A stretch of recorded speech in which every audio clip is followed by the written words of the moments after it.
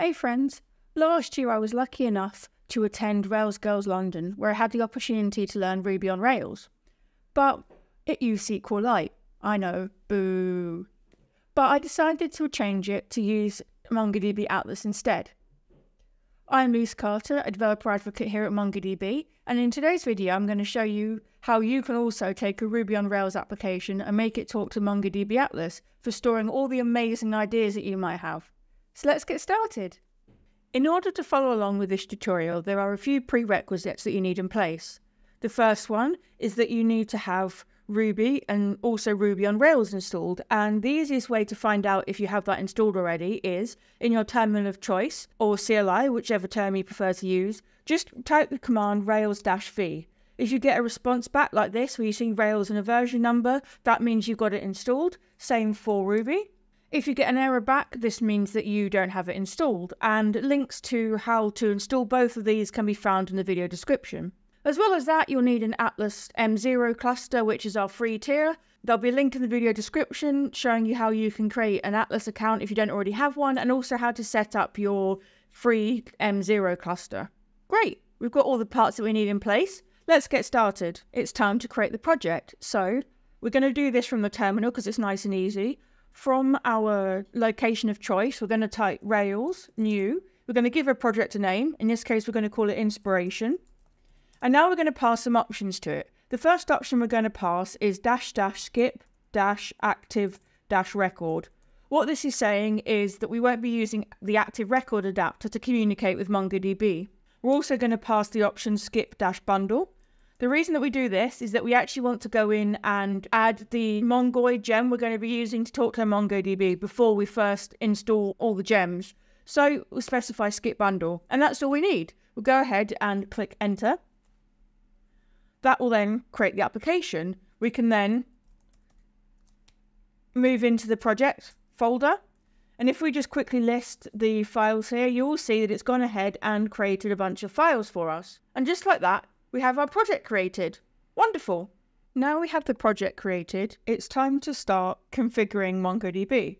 So the first step to do that is to add the Mongoid gem. So Mongoid is the officially supported Object Document Mapper, or ODM, for connections between Ruby on Rails and MongoDB and MongoDB Atlas. So the first thing we're going to do is open our project. So here I've got it open in Visual Studio Code.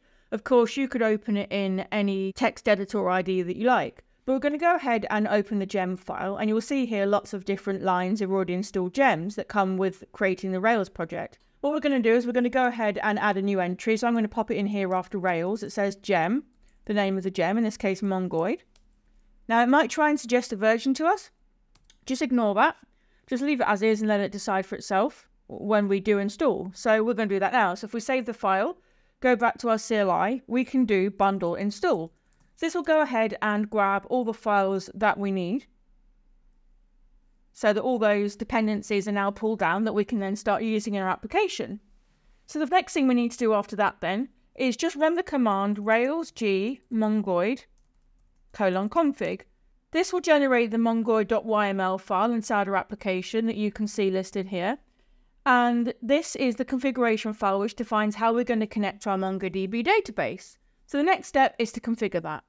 So in order to configure the mongoid.yml file, we can just open it inside of our application. So we can close a gem file. If we open here into the config directory, you'll see that it's now created that mongoid.yml file. If we open it, you'll see that it's scaffolded out a lot of information. A lot of these are just options that are off by default that you can uncomment to use. By all means, take some time to read through all of these, if you want some more information. But in this instance, we're actually going to delete all this and we're going to just type it out just to make it more readable and understandable as you watch this video. So the first section is development. Then after that, we're going to do clients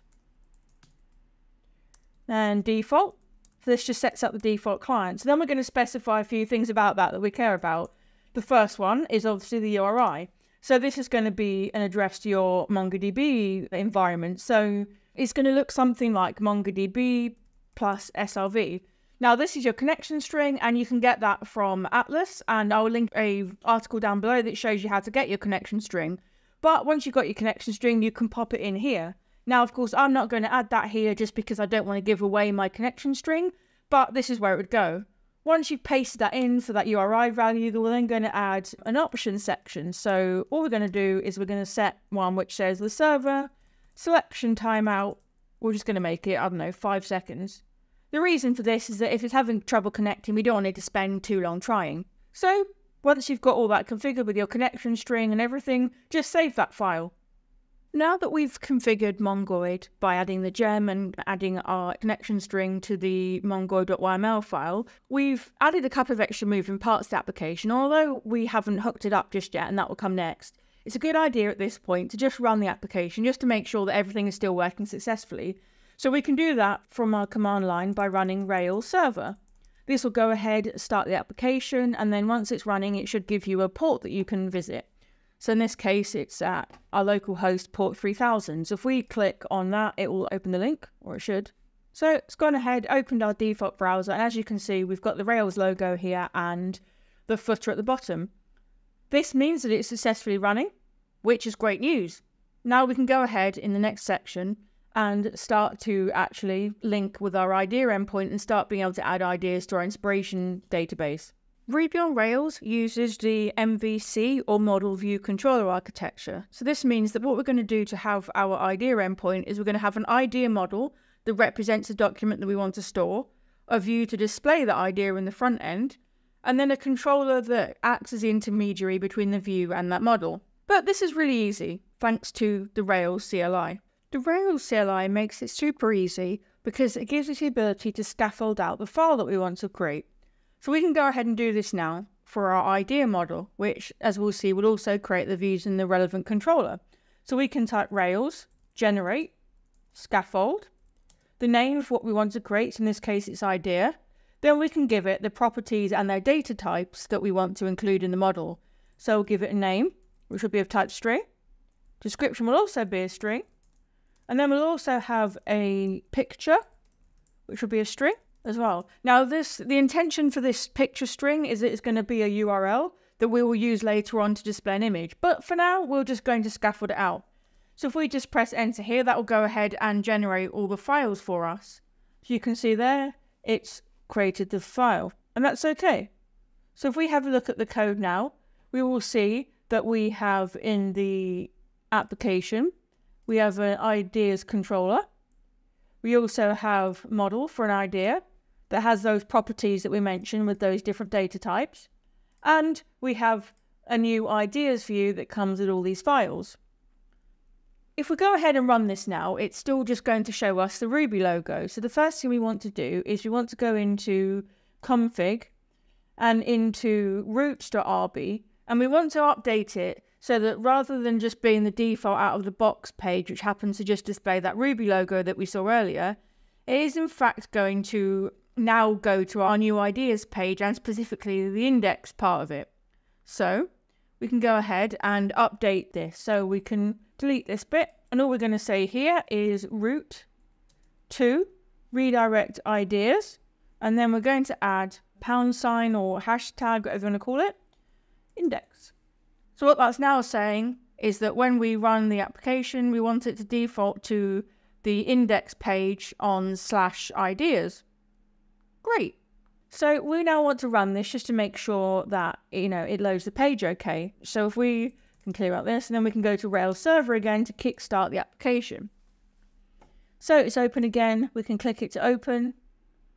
You can see now that it defaults to this new page. And thanks to the power of Rails and the scaffolding, it's already generated us a page. So we've got the heading here. We've got a link to a new idea. And if we had any existing ideas in our database, this would show up here. But we can go in and click new idea, and you can see that it's even generated this form for us out of the box with that scaffolding. And because we specified that the data type would be a string, it's automatically gone ahead and even created this form for us. But, it just looks a bit bland, right? We maybe want to spice up the design a little bit. So we can close this window. We can kill the application. Clear this out, and now we're going to go ahead and just make it look a bit more interesting. So one of the things that I have gone ahead and done is created a gist here with some code that we can replace the existing code with just to make it a bit more interesting. So the first one is going to be spicing up the overall application HTML. So you can see here that we've got an application.html.erb, so embedded Ruby file. So it just looks like standard HTML with some code built into it. So we're going to go ahead and copy all of that. If we go into our code base now and we go to the set of ideas, we go to layouts under views, we can go to application.html.erb and then replace the contents of that with what we've just copied. So that will go ahead and add a nav bar and some other bits and pieces into it, but we still need to add a bit of color to it and everything. So we can update the CSS as well. So we can copy that CSS and we can go into assets, style sheets and application.css and replace those contents again with what we've just copied instead. So we'll just add a bit of styling. Now, as you saw, we've got that form and we've got the page and the ideas will show if any exist. So if we go ahead and run this again now, we should see that it's updated with more design and the styling that we've just applied. I'm not a designer, so as you can see, it's still pretty boring, but it's better than it was. And if we go into new idea, we've got that form. But, you know, if we create a new one, so it might be, there you go, follow tutorial, recreate this tutorial, and maybe stick in an image here to something from the noun project. If we click create idea, that's all well and good, and you can see that it's created it, and if we go back to ideas, it's now in our list of ideas, but it just shows the picture as a string URL rather than actually displaying the picture. So one last thing that we can go ahead and do is we can actually add one final bit of code here, which is specifically for this form. So when we show an idea, it'll actually look a bit more interesting. So again, we will stop the application. We will clear it just to get all the text off the screen. And then this time what we're going to do is in ideas, we're going to go to index.html.erb under the ideas view. And we're going to replace that with a new code. So one final time, we're going to run the server. We're going to open the website. And as you can see, we just go to slightly better size. There we go. You'll now see that not only do we have the idea with its description, but we also have an image. Great. Now, this still has the link, not the picture, so you could go ahead and change it if you wanted to, but we've even got the nav here for a new idea. But at least for now, you can see how you might go ahead with the image tag to grab the URL of the picture and use it to display a picture rather than just the string. Nice! And there we go. In just a few minutes, we've been able to really easily create a Ruby on Rails application for storing our ideas connected to MongoDB Atlas. Let me know in the comments down below whether you are a new or old Ruby developer and also any ideas that you had. As always, all links for the mention in this video and further resources can be found in the video description. Happy coding!